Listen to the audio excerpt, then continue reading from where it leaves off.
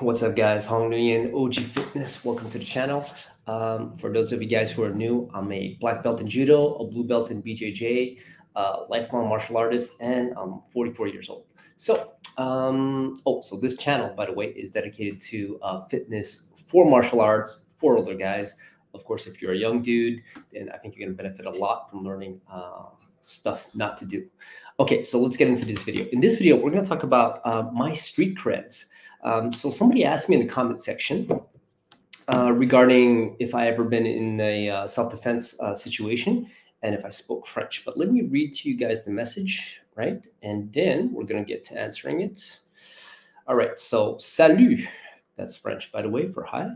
I have two questions. First, are you been in a real self-defense situation in the past? So yes to that. And are you speaking French? Yes, I speak perfect French. I was actually, I grew up in Montreal, Quebec. So if you guys have any questions, you could ask it to me in French in the comment section and I'll answer you. I'll answer you guys in the comment section. I don't mind answering you guys in French, okay? But in the video, I'm gonna answer in English because I want everyone else to understand. I think most of the people who watch my stuff are from actually the US. But yeah, I could speak French. No problème, sans problème. OK, alors, je parle bien français. T'inquiète, laisse un commentaire dans la section commentaires et je vais te réécrire. So, yep. All right, so let's get to it. And of course, I said I was going to make a video in regards to this. So let's go. Let's see now. So I took the time to list out my what's the word I'm looking for? I was gonna say palmarès, but that's actually French. God damn it, what's the word I'm looking for?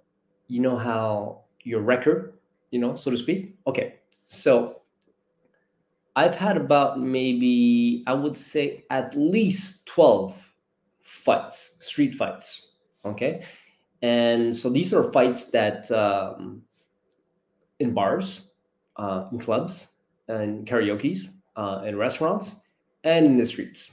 And all of them involve a lot of alcohol, hang around with guys who, like myself, were looking for trouble or just waiting for things to pop off and just have the opportunity to just jump on somebody and beat them up, kind of thing. I was in gangs, by the way, so that kind of explains it, right? Self-defense situation. One time where I was jumped by two dudes, okay, in a hotel room, and one of them, I had a couple of bottles smashed on my head, and the other guy had a knife as well. So that's a story for another time. But obviously, if I'm here, it's because I got out of it alive, and it didn't end very well for one of the dudes, but we'll talk about that in another video. I also did I did 18 months inside, guys, so I did time, and that's a story for another video. But yeah, man, I was in my 20s, I was pretty wild. In my teens, I was in gangs, and then in 20s, I was essentially doing up to a lot of no good.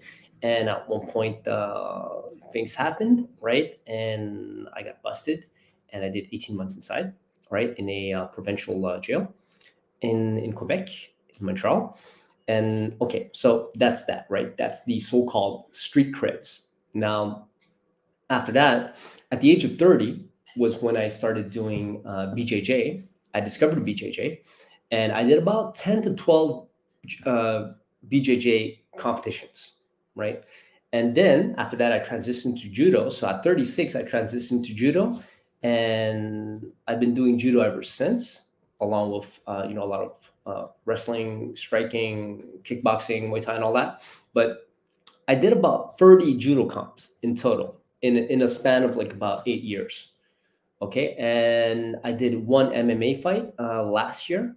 So that was fun. And so that's all the so-called competitions that I've done.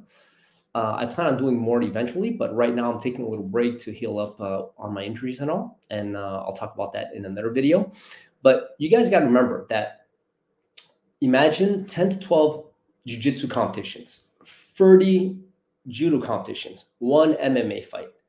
That represents countless sparring sessions and randori sessions in, BJJ, in judo, in kickboxing, in Muay Thai, in wrestling, in MMA, in boxing. And when I was younger, I also did Taekwondo. Like from 16 to 19, I did Taekwondo, and there was a lot of sparring going on there as well. Like, obviously Taekwondo sparring, right? Not, well, no punches to the face, basically. So the street fighting thing, it's not something I'm proud of, to be honest.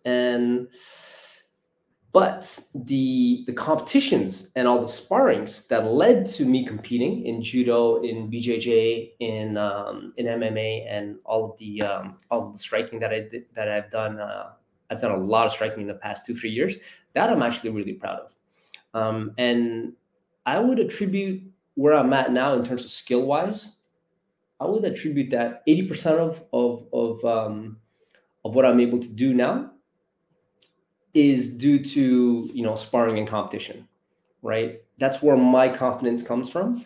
Like the street fighting stuff, okay, maybe 20%. Like it kind of gives me, I would say an edge in a sense that I've been there before. So but it's just 20%. I would say what really makes a big difference for me personally is that with all the competition and all the sparring I've done, now I know I can handle myself like 1000%. So that's why, when we talk about all this self-defense stuff, to me, it's not that it's a joke, but I know for a fact that I could handle myself because one, I've done it before in one self-defense situation. I had a gazillion, not a gazillion, but a whole bunch of street fights, bar fights, karaoke fights, or whatever you want to call it. And then, of course, to back that up, have all the accumulated competition experience and sparring that I've done in my clubs and all. So yeah, because I've done all of that. The truth is, guys, like if you guys fight like in the streets, or most of the times it's bums, man. These guys can't fight. These guys can't fight, or at least like they're like they're in a gang or in a group, and that's the only reason why they act a certain way, right? It's never in a self-defense or thing, self-defense or kind of street altercation. I've noticed, at least for myself, that a lot of times it's never just one guy that's going to come up to you, right? It's always a group of friends, 1 or 2 guys, 3 guys, whatever. And, they're drunk or, they're looking for trouble, so that's why, like, to me, it's like, okay, a lot of it has to do with being very aware of your surroundings, right? And people call it situational awareness. I just call it goddamn common sense. Like if you're walking around and you see 2-3 guys and they look kind of drunk or they look like they're a little bit sketchy, then you just cross the street, and you avoid them. If you can't, well, hey, just be on your guard. You're gonna have to hit and run kind of thing. And it's no big deal, so like to me it's just common sense. And at the end of the day, like it's about being, yes, you have to be able to fight, but it's better to be smart, right? So you just got to get yourself out of the situation. If you can't, then obviously that's why we train all the time. But what I'm saying is that a lot of these guys on the streets that go around looking for trouble, they're not highly trained, man. Like the highly trained guys, like we don't spend time roaming the streets and looking for trouble and up to no good. All right. Like, of course, it's possible you have guys who are somewhat trained, who are troublemakers or who are roaming around and all that. But for the most part, they're all bums. Like all the guys that I was impressed with before, that were like badasses, that were into fights and everyone was scared of, like back in the day when I was in gangs and up to no good in my 20s and all that. Those guys, like now, trust me, nothing. I would destroy them. I would take them out. And we're talking about some heavy guys here too. Like nothing, man. They don't impress me, whether they have weapons, guns, knives, none of that. No fear of, whatever. These guys are, up to no good, essentially. But also, like, I'm never going to run into these guys because I don't go out. I don't go out to bars. I don't hang around people who are up to no good. So yeah, so that's my story in terms of my street creds and all. So I hope that that sheds a little bit of light, gives you guys a little bit more insight into where I'm coming from when I talk about these kind of things, right? It's not just me. It's not like if I never got into a fight, right? And I'm talking about these things. And so I don't think I'm talking out of my ass. Of course, I don't know everything, and I'm sure there's guys with a lot of varied experience out there who could give some good information about this.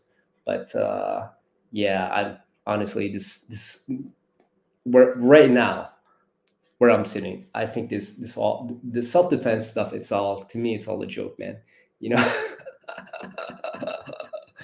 And yeah, so let me know what you guys think. If you guys think if what was I gonna say? Yeah, guys, just share this video, help me grow the channel. That's it. Peace.